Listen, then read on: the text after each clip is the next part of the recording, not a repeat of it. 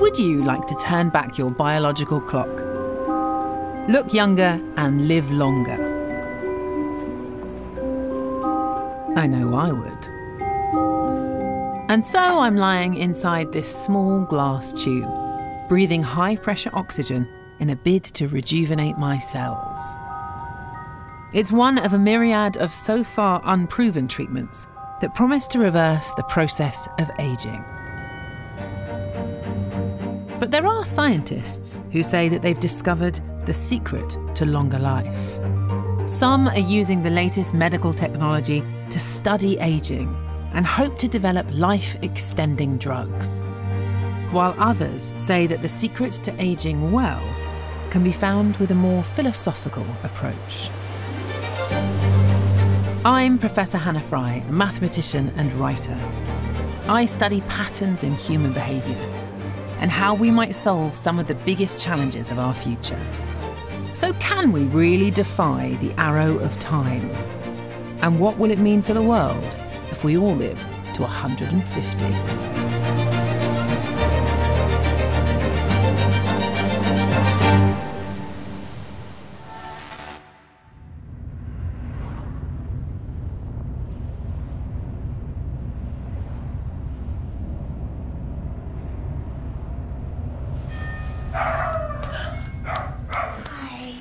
Hello. You're so sweet. Thank you. Amazing. Thank you so much. I've come to the home of Dora van der Kamp. Want to know one of the most powerful anti-aging biohacks out there? She's an anti-aging influencer and part of a growing community of so-called biohackers. So here's my 6-step evening routine. Yes, this does go in your backside. These people have taken health and longevity to obsessive new heights. I've invested over $200,000 in my health and wellness. I'm just really intrigued to see how far you go. I feel like I go pretty far. Yeah? Can you give me a little tour? Sure, I would love to. Like a biohacker's tour. So let's do it. Air filter. This is actually really important. Mold tends to be something that happens to a lot of houses, especially old houses like this. That causes a whole host of problems. Dora and her partner Andrew start their day with a cocktail of vitamins and supplements. That's quite a lot. So magnesium, this has 5 forms of magnesium. We have mushrooms. I take beef liver. And then I take this, which is called molecular hydrogen. How much do you hope that what you're doing will end up extending your life? I think if it doesn't, I'll still be really happy because I feel good. Dora's fascination with nutrition extends to everything she eats. So we're gonna have you cut these into 3. So I'm gonna have you No problem. open, and that is actually from a local farm. I tried to be really mindful of where my meat comes from. While dinner is cooking, Dora shows me another key part of her age-defying routine. This is red light therapy. So this is stimulating collagen and elastin production, fighting inflammation in the body. I do at least 20 minutes every morning. I like the idea of getting up in the morning and giving yourself 20 minutes just to reset and journal and think about your day. And there's more. So this is mouth tape. So we just put it like this. I mean, it is slightly bonkers, isn't it? It's weird. So we're meant to breathe through our noses. So what we do is we tape our mouth shut, and that way we only breathe through our nose at night. Taping your mouth shut before bed is a biohacking trend that is sweeping social media. Fans say it has a range of health benefits, but none of them are proven. Okay, well, what about if you've got a bit of a cold? Well, I'm trying to think of the last time I had a cold. I don't think she's ever had a cold. Yeah, I really don't get sick. I don't know. Wow. Dora's dedication is extreme, and I'm curious to know what drives her. Thank you so much for this. If I had a magic wand and could grant you a wish that you can live to any age that you choose, what would you pick? Oh, man. I'm going to ask you as well in a second, Andrew. So 150. 150? Yeah. You'd go 150? Yeah. I feel like it would be less than number and more like when I feel that I've done all I can do on Earth. Because I want to make an impact. I feel really passionate about things. I feel really passionate about like wildlife and contributing and being a good mom one day. And if I'm 150, right, like how wise I'll be, how much education I'll have, how many books I'll have read. So I might even be more valuable than ever. I think that's a really good way to look at it, actually. Nice. That's exactly, yeah. I think is that It's morning, and I've had time to reflect on my meeting with Dora. I mean, I'm kind of a bit conflicted, right? On the one hand, I think that there is a lot of pseudoscience going on. But at the same time, she makes time for herself and she prioritizes her body in a way that is really impressive. I want to know a bit more about the science of this because how much is it actually making? I mean, she looks fantastic, but how much of a difference does it actually make to her scientifically?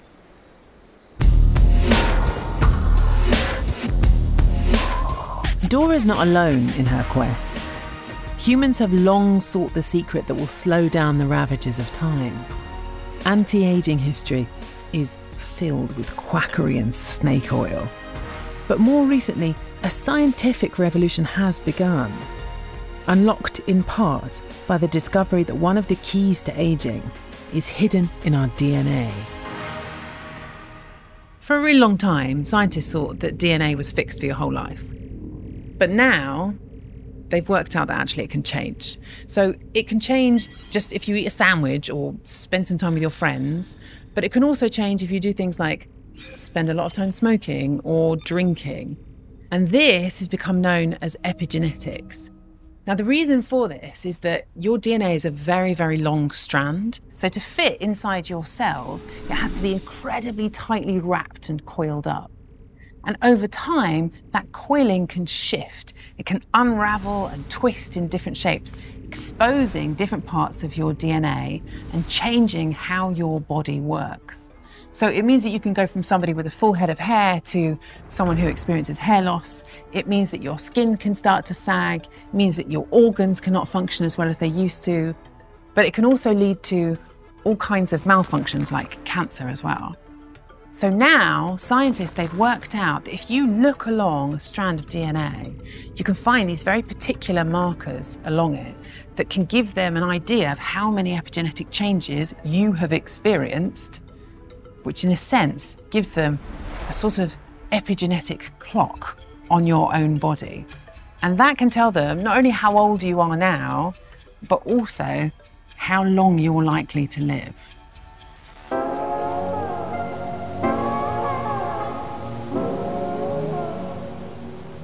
And who wouldn't want to discover their biological age given the chance?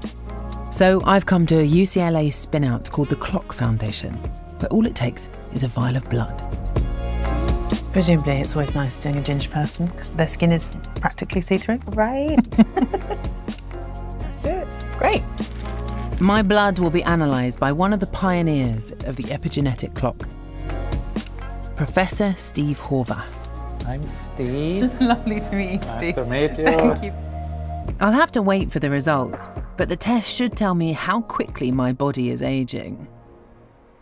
Let's say that I could write down on a piece of paper the day that you will die.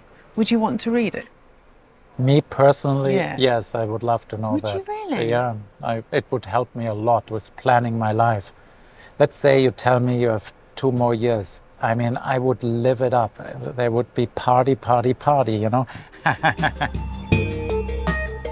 Steve created the test after spotting a correlation between a person's age and a biological process called methylation.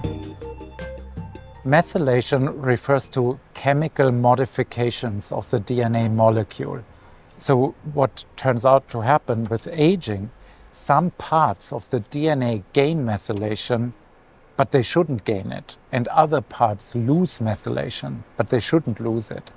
And so by looking at which parts have gained methylation, which locations have lost methylation, you arrive at a formula, a mathematical formula, and that formula allows you then to measure age. We refer to that as an epigenetic clock.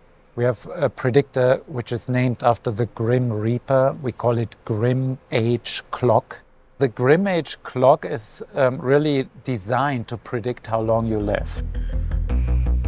The main benefit of knowing someone's grim age is that it allows Steve to find out which life-extending interventions actually work without waiting for his subjects to, well, die. Unfortunately, right now I can only recommend the boring things. If you smoke, really stop smoking. I eat lots of vegetables. I exercise every day. I'm a typical California health nut, I would say. But if I'm very honest about the science, it won't radically increase my life. Steve's mission is to find the things that could make a big difference to life expectancy.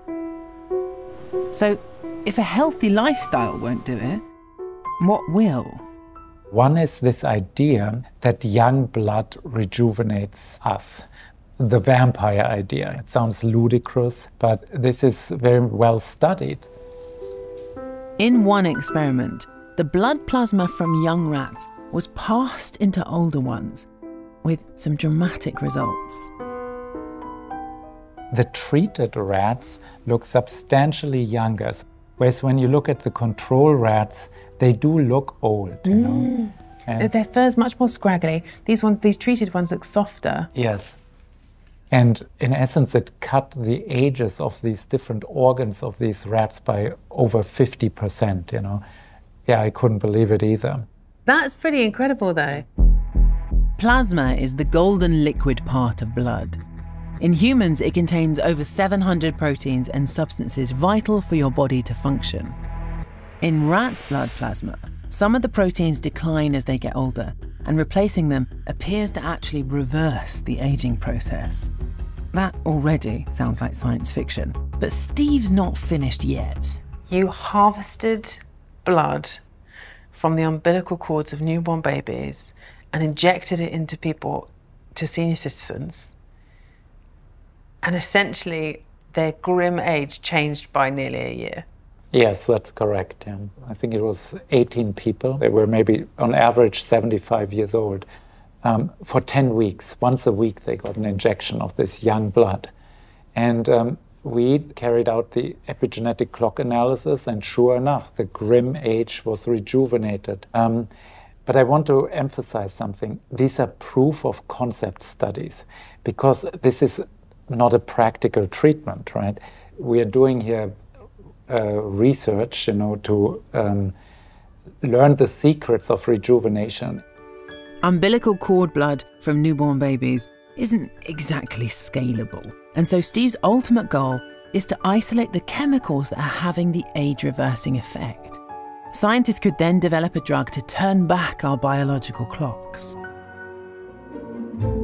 This type of intervention is called regenerative medicine. It's a branch of medical science that seeks to repair or replace parts of our body. With these kinds of revolutionary treatments, scientists at the Babraham Institute in the UK were able to reverse the effect of aging on skin cells by up to 30 years. People with macular degeneration have been given their sight back. And at Michigan State University, researchers have created a miniature beating heart in the hope that we could one day simply replace worn-out organs.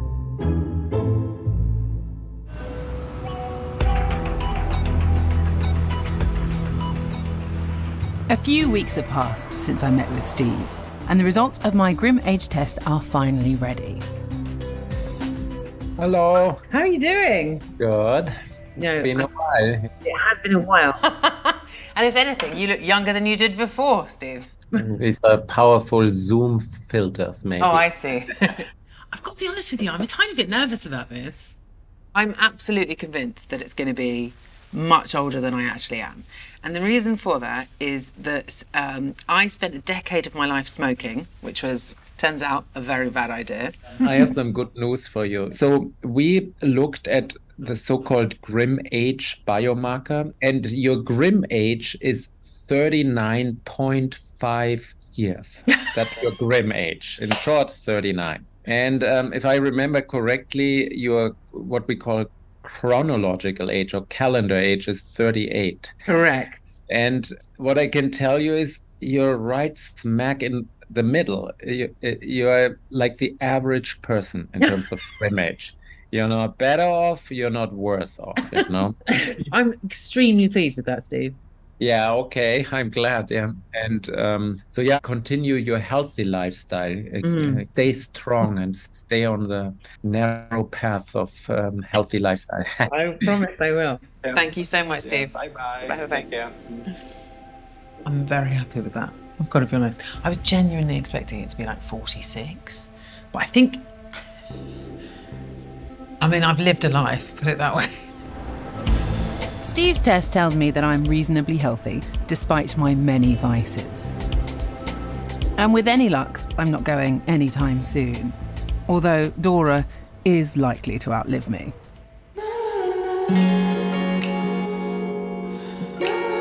If more and more of us are going to be living well beyond retirement, that is surely going to have huge implications for society. Economist Andrew Scott has been thinking about how society will need to change to accommodate an ageing population. There are new challenges that we have to face. In particular, how do we finance a longer life? And of course, it's going to have to be working for longer, and that's already happening. We see governments around the world pushing up the state pension age. Let's say you live to 100. What would it be like to be still working well into your older years? Well, I hope we're not working when you're 100. What we saw in the 20th century was as we got richer and life got longer, we said, hey, I want more leisure. So we invented the weekend and we invented retirement. And as life expectancy increased, we took more and more leisure after retirement. What we're finding now is we can't afford it. Life expectancy is so long, we're going to have to raise the retirement age. So for me, the big trend is we're going to take leisure this side of retirement. That may be a 4-day working week, it may be flexible working, it may be career structures that are more complicated, where there are times when you say, look, I'm going to ramp down, I'm going to work more flexibly. And that means a longer working career, but it doesn't mean the same working career. The way you're describing it there is the whole structure of society, all of that's going to change. I think it already is. If you're living longer, I think you need to take a longer term perspective on life. Are you secretly 104? I'm only 20, that's the challenge. This is why I'm so interested in the age. Yeah.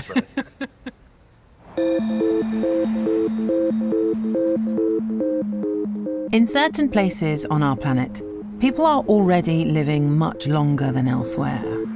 Like here, in Japan, where the average man or woman can expect to live to the ripe old age of 85. That is a whole 8 years longer than in the US.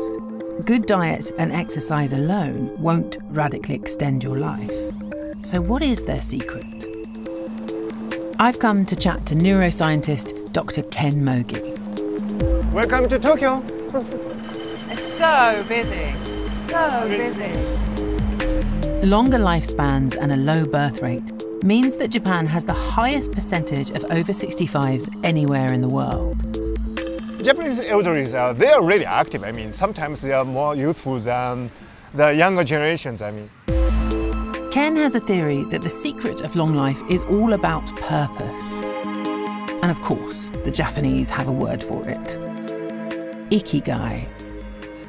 Ikigai is something you live for, and it can be something big, like ultimate goal in your life, and it can be something small, like taking a dog for a walk. In my case, my ikigai is going for a run in the morning, and I used to study butterflies when I was a kid, so I always look for butterflies, and when I found one, it's always such a pleasure to observe their behaviors. You know what, Ken, when you started talking about butterflies, your face genuinely lit up. Really?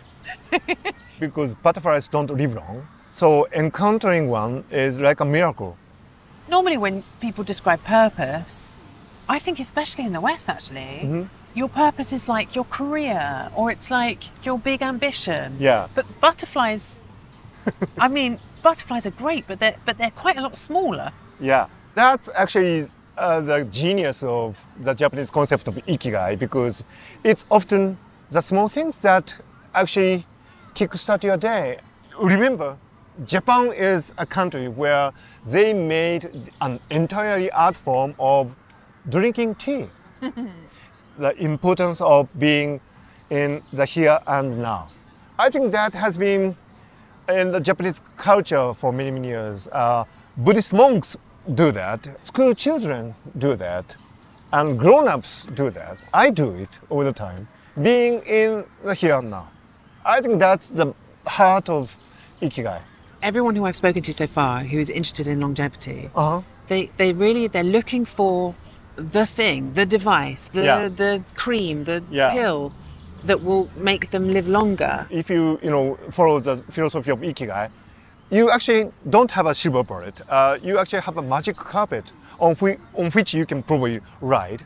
But that magic carpet is floating on many, many small things. So all these small ikigai would make your day, and actually that would contribute to the long life of Japanese people. Do you want to live long? No, I want to live well. That's great. I think those people who live the longest and the healthiest life are those people who are not concerned about longevity at all. I think that's probably the greatest secret of Japanese long life. Ikigai is all about having a reason for being. It's about taking pleasure in doing something that you love. According to Ken, the key is the feeling of purpose from pursuing your passion. That is the secret to a long and happy life. Ken then takes me to something called an Emma board. It's a shrine where anyone can hang their hopes for the future. This is where people, write their wishes. For their lives? Yeah. This one is for wishing good health for the family members. And what's this one say? Well, this is wishing for a happy marriage. So for me, can you write in Japanese? Yeah. I hope I get to live a life of play. Yeah.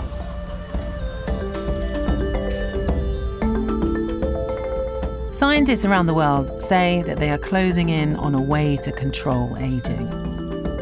I don't think we're going to see people living to 150 anytime soon. But there is real promise in the research that seeks to rejuvenate our cells and extend the time that we're healthy. For me, though, longevity can't just be about delaying the inevitable. You have to see your own life in a different way. You have to see your life not as this big challenge. You have to just kind of let go of that and see your life instead as moments of joy and purpose. There's this phrase that I really have liked for years.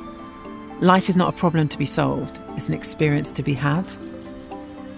And I think the same thing applies to longevity.